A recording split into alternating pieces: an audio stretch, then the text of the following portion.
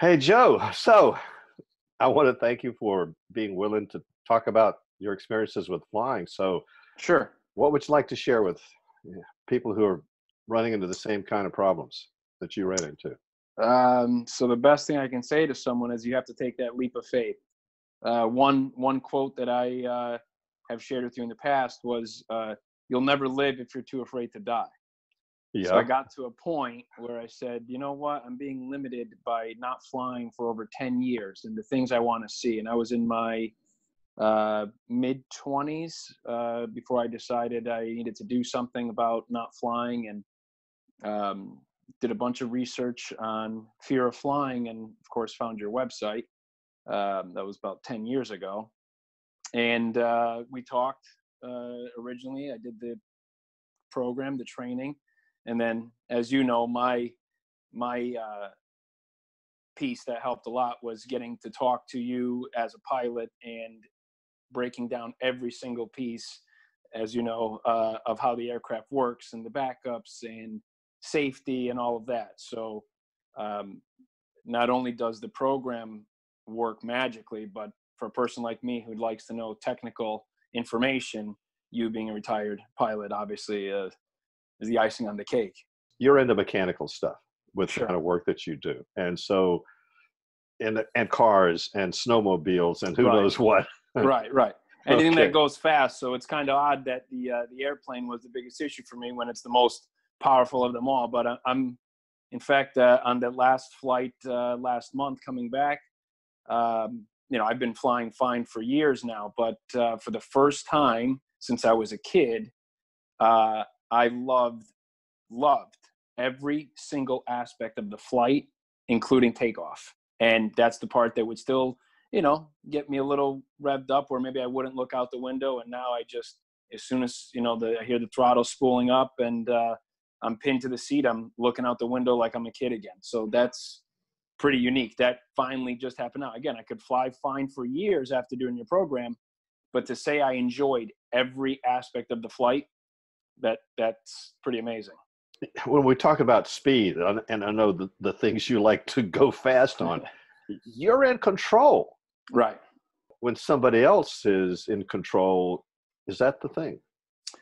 That's part of it, and that's why meeting the pilots, as you suggest, is crucial. I think because the anticipatory anxiety occasionally still is there the night before the flight, or even when you're on your way to the airport. Not so where it's causing me anything remotely close to thinking, oh, maybe I shouldn't take this flight. Nothing like that. But you just, okay, you're doing something that's non-routine. But as soon as you meet the pilot, whether it's as he's walking in the jetway or as soon as I get on the plane, it's instant. Everything clicks, and from the moment I leave the cockpit to take my seat, I have to do nothing but sit back, pick a movie, and wait to get to my destination. As you're saying that, I'm thinking before you meet the pilot, you're looking at a situation where you're giving up control to somebody you don't know, and that doesn't seem like a good idea. Right. And then Right. when you meet the person, you must have good antenna to sense that this is a person that I'm willing to take over control. Their confidence and their a lot of them will give you background. For instance, I always choose a good airline. My airline of preference is Delta. A lot of them are ex-military. I tell them about your program. I tell them how you're ex-military as well, and they're intrigued. They are friendly. They're informative, and they're just so confident. And I tell them all the time, yeah, I'm here. So I'm an anxious flyer or ex-anxious flyer. But to them, it's routine. They're doing their job. Their job is to fly the plane, just like somebody else would. A taxi driver would drive a cab, or a bus driver would drive a bus. But this is highly scrutinized and kept safe, and the rules and regulations. And at the end of the day, these pilots want to get home to their families too. So seeing their confidence and how this is a run-of-the-mill routine thing for them.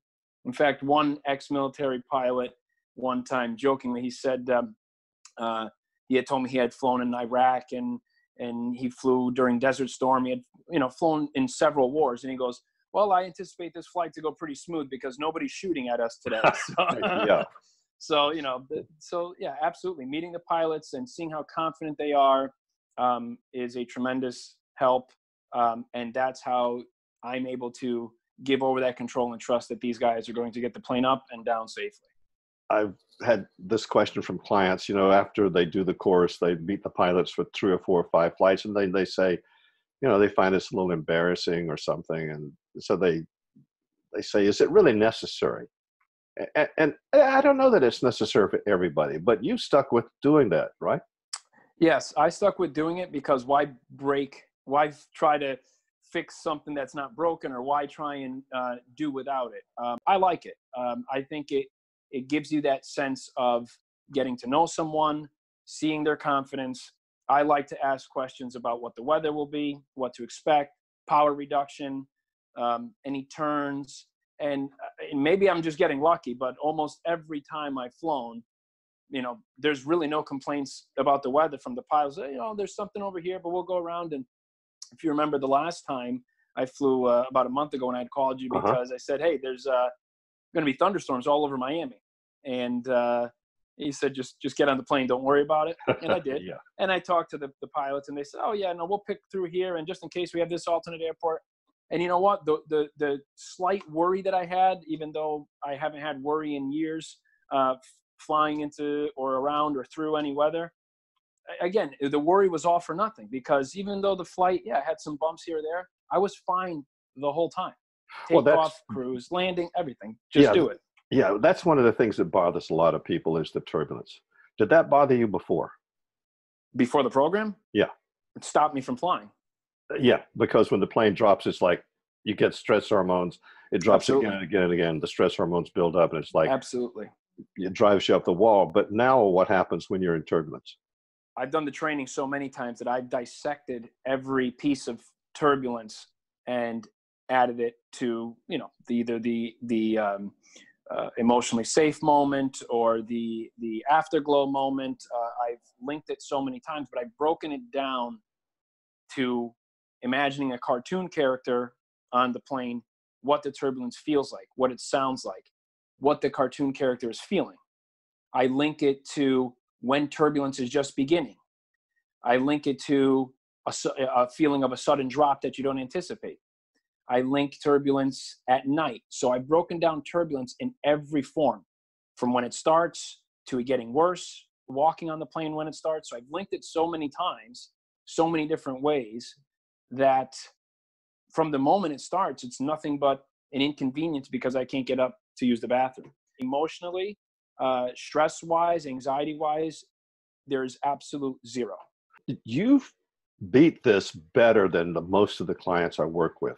You and I both know you link it to an oxytocin producing situation that produces maybe for a guy, sexual afterglow moment because you're producing oxytocin, or for a time with a person who you feel completely comfortable with, and that activates the calming system, the parasympathetic nervous system. But when you do that exercise, whichever you're linking to, you said you broke down turbulence into many different pieces. And I'm just wondering what are some of the other pieces that you linked those things to? There's different things that you notice that happen with turbulence. First, you may hear the pilot coming on and saying, ladies and gentlemen, I've illuminated the seatbelt sign, expect some rough air. So I'll use that. So I'll imagine Popeye is on a plane and he hears that announcement, and he gets worked up because he knows he's going through turbulence now. And I imagine that if I'm using my son as an imagery, that my son takes a black and white 3x5 photo of Popeye, feeling that emotion, holding it to, my son holding the photo of Popeye to his face. I link that image and then go to the next. Now, the next thing Popeye might feel is the anxiousness, and he's worked up, and he starts to feel the plane moving around. So I take that freeze frame as if it was another photograph or a cartoon snippet, and I imagine my son holding that moment up to his face. From there, you'd have different levels of turbulence. So you may have continuous light chop. So I imagine that Popeye, again, is on the plane going through slight chop, and the feeling, the sounds, and again, my son holding that image of Popeye close to his face. So I'm linking turbulence in different degrees from beginning, during turbulence, and when the turbulence ends, all like if it was broken up in a movie. So if there was a sequence of Popeye on a plane that's about to enter turbulence, that's starting turbulence, that is within turbulence, and that is ended, I link all that piece by piece by piece. So I believe I'm getting continuous shots of oxytocin or the vagus nerve calming effect because I've continuously, while I'm in turbulence, I think I'm getting this relief. Okay, good, good. Any other tips? You know how I am. I'm very technical. I don't know how many other people are on the technical aspect, but I think it helps tremendously for me, anyways, to know about how safe they are because of their redundancies, and to know the statistics, and that helps a lot. I'd say for me, that's probably 40%, 50% of it, and the rest of it is the training. The training works perfectly with the program, but again, sometimes even now, if there's a crash in the news that's sensationalized, I would still like to talk about it with you because I like to know what happened, and I don't let it stop me from flying. Obviously, you know that. I just like to know what happened and how they'll prevent it, and puts my mind at ease. But as far as the training goes, tips for that, you need to find several different moments, is what I found worked for me. You need to do it you need to be calm when you do it. You can't be worked up and try to do the training because you'll already have that anxious feeling. So you need to do this practice well before your flight so that the anticipatory anxiety doesn't get in the way of doing the exercise. At least that helps anyway. Sure. So when I first did your program back in the first time I ever flew, I should say the first time I flew after the last time I refused to fly again was in 2009 or 10. And I had done the program for the first time, and I didn't know what was going to happen. So I picked a long flight, but I picked one that I could drive back from. I flew to California from New York. You could drive back from California. Okay. Right. Yeah. Right. Big So job, I said, but you could. Yeah. let's test this program. I wanted to go to California anyway. So I said, worst case, if it doesn't work, I could drive back. And I told you, the first person I called when I landed was you to say this was amazing. I cannot believe it. Can't believe how awesome it worked. And since then, every subsequent flight is just better and better because you're gaining more material when you fly. Okay, there was that sensation that I felt. I need to link this. Oh, yeah. More things to link program. up. Okay. So you kind of take notes as you go along. During the flight, something gets you. You take that, you add that to the mix. Yes. So you can only imagine what something would feel like. So, step one of the program is to link every routine piece of flight. And, for instance, the airplane rolling down the runway and the sounds you hear. Well, you can imagine that in your head, but until you actually do it and remember what the feeling was like. That's what you need to link. That's what you need to link. So then the next time you have that background knowledge and you remember that, okay, you know what? When we were on the takeoff roll, it bothered me because, I didn't link that exact sound and feel and rumble. But now I know what it sounds like and what it feels like. So next time I'll link it. So I've gotten to the point now where I don't think there's anything else I can link. I mean, I've pretty much covered all bases.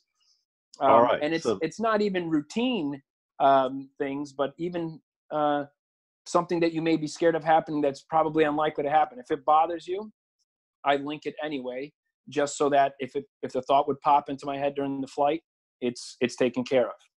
Now, Joe, the other thing that I hear a lot about is anticipatory anxiety. What about that? It gets better every time. If I had to recall, yes, there's been times where the night before, the day before, I'd be getting worked up. I think one of the ones where I got worked up on, I remember exactly what it was. It was flying to Italy because it was a long haul over water at night, and it was on the Airbus 330, which, of course, Air France was sensationalized with that crash.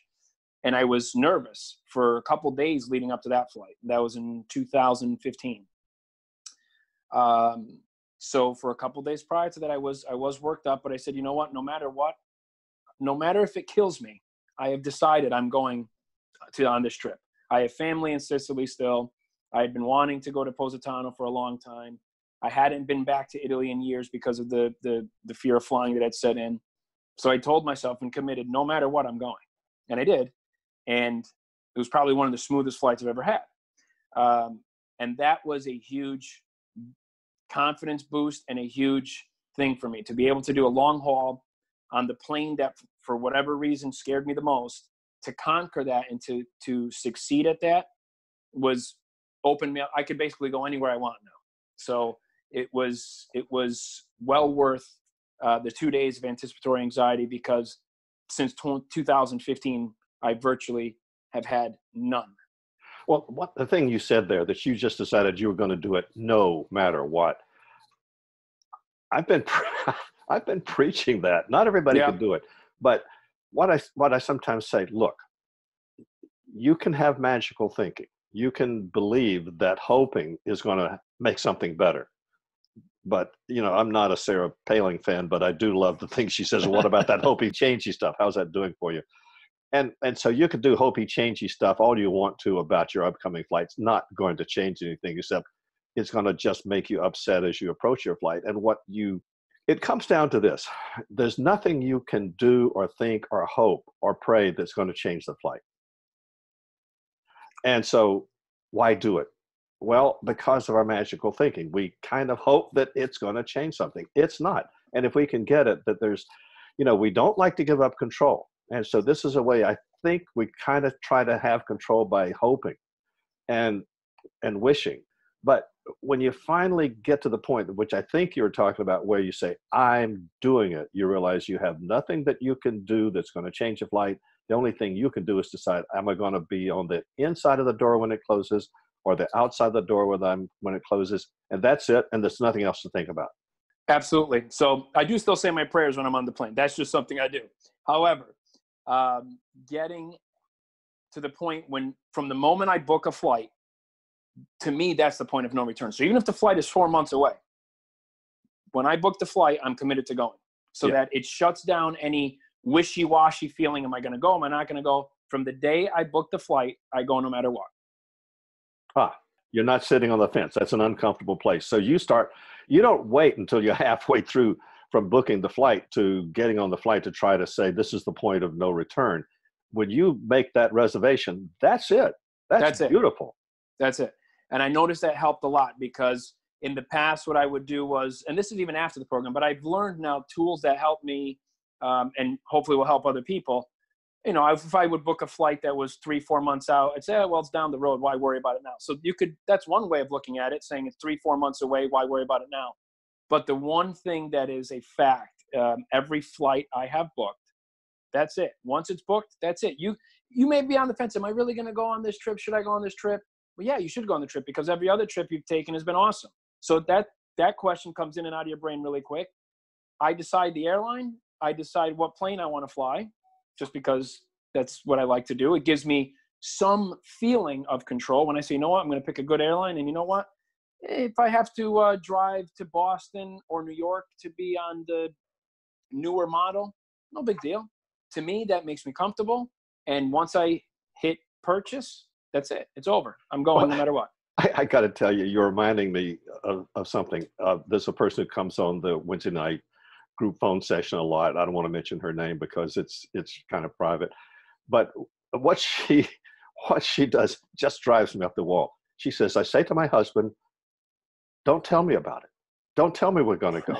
Just make the reservations, but don't tell me. Don't say a word. And just the day of the flight, you just say, oh, pack your bag. Let's go. Taxi's coming in an hour.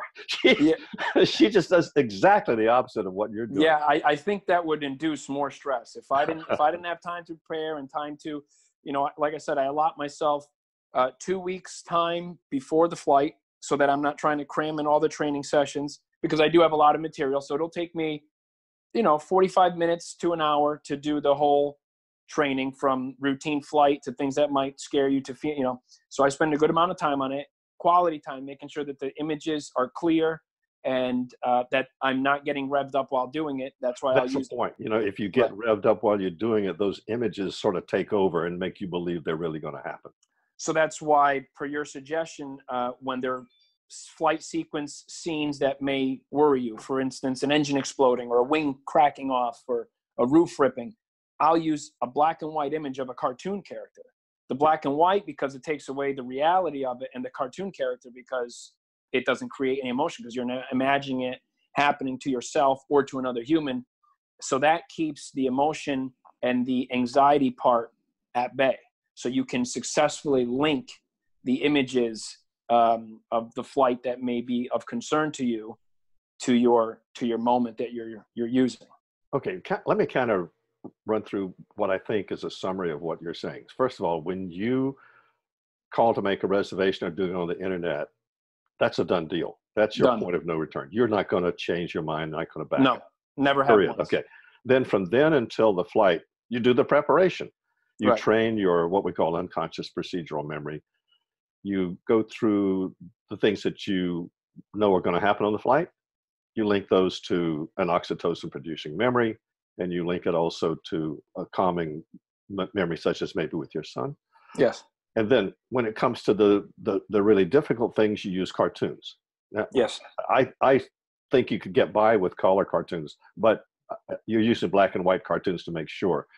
Exactly. Okay, now what happens if you're doing the exercise and you start to feel stressed? What do you do? Initially, in the beginning, again, going back 10 years ago, I would use the 5, 4, 3, 2, 1 if I needed to calm down, or I would take a break from it. And what I would do was take myself back to the moment that I was using. For instance, if I'm using a moment with my son, let's just say one image I love is when he was about 3 or 4 years old. I was chasing him around a tree during the fall. He was hiding in a leaf pile. And while he was hiding, I hid behind a tree and he popped out or I popped out behind the tree and he started giggling and laughing. And it was just a great moment. It was just a great bonding moment. And he was just the way he was looking at me. So I used that image, but when you're linking it, it's almost like so you live that moment. So I could smell the leaves. I could feel the temperature. I could hear his voice. But then when you're linking him holding up the photo, it's like a still frame. So he's paused, smiling at me, looking at me, holding up the photo. Now, if I would get worked up, what I do is I get rid of the moment that I'm linking, the moment that's causing me stress, and I pause, I close my eyes, and I go back to living that moment again with my son running around the tree and the leaf pile. That calms me down. And then from there, again, it's a freeze frame, as if the movie I'm watching in my head of my son running around the tree is paused and he holds up another picture. Okay, great. Okay, so we got to what you're doing to prepare. Then when you actually get to the airport, you meet the pilots. That is the icing on the cake. And then on Yes. the flight, you don't have to do anything, right? I don't have to do anything. On the flight, I don't have to take any medication. Never have since day one of doing SOAR. Never took any medication. I did have it with me. I had anxiety medication with me just in case it would creep up. Never had to use it. This is going back 10 years. After that, I don't even need to bring it anymore because I know that this is proven that I've never needed it. I don't need to drink. I don't need to do anything but pick a movie, talk to my son because he loves. You've met him. He Yeah, has yeah. a million questions about flying, so I answer all of his questions as best as I can. It's come to the point now where it's exciting again. It's exciting. You're going to a new destination or a destination you've been to before, but you want to go. And some places it's the only way you can get there.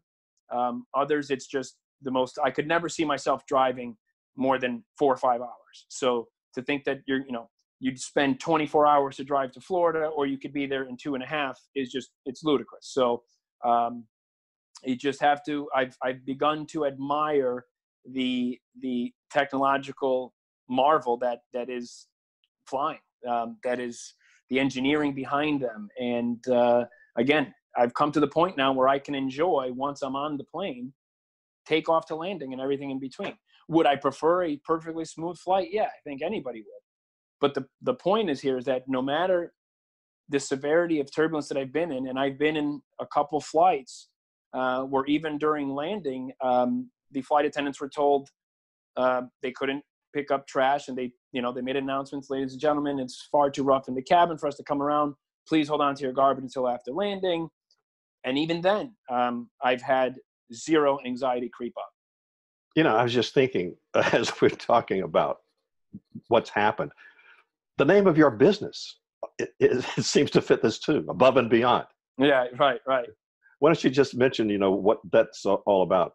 So what we do is we rent heavy construction equipment to contractors, builders. Imagine crane-like material handlers, forklifts, boom lifts, scissor lifts. So I've been in the construction equipment rental industry since 2003, so 16 years now. But yeah, that was a pretty good name. It was fitting.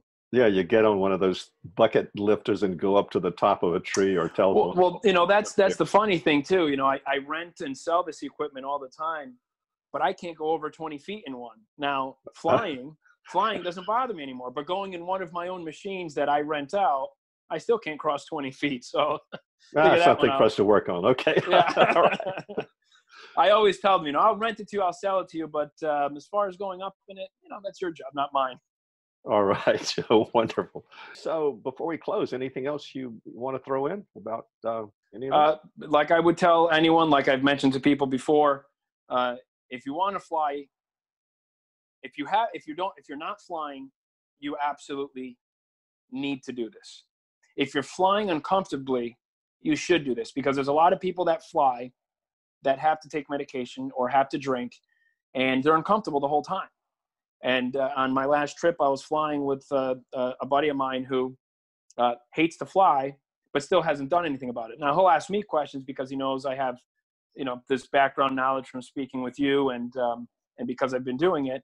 But, he still had to take his Xanax and a couple cocktails on the plane to make it through the flight. And I'm just looking at him like, if you would just do the program, you'd be fine. So anybody who's questioning, is it going to work? Is it not? I mean, I think your success numbers speak for themselves. You've been talked about on many news stations. You have this successful book, the second one that just came out. Panic. It's a leap. Yeah. It's a leap of faith. The quote that was driving for me was, "You'll never live if you're too afraid to die." So make the commitment. Learn about the statistics. Learn about how safe it is. Learn about how in the United States we've been 16 plus years accident free on major airlines, and do the program. If you're not flying, do the program. Take a 2-hour flight, an hour flight, just as a tester, like I did going to California. And I could probably guarantee you that you'll have no problem with the flight, and you'll be flying back the same way you came. And if you are flying uncomfortably, do the program, because if you're already flying but you're flying uncomfortably, this will, in my opinion, 100% cure you. Yeah, and sometimes people worry about that incredibly small risk. And here your friend is using Xanax and alcohol, which is right. Crazy, because what it can do is it can go to the part of the brain that regulates breathing and shut it down. Sure. You better tell him, don't do that. Oh yeah. Well, I did check on him a couple of times throughout the flight, and I said, I'm over here enjoying the flight, and your head is bouncing on the side of the wall here every time we're hitting a bump. I said, you really gotta,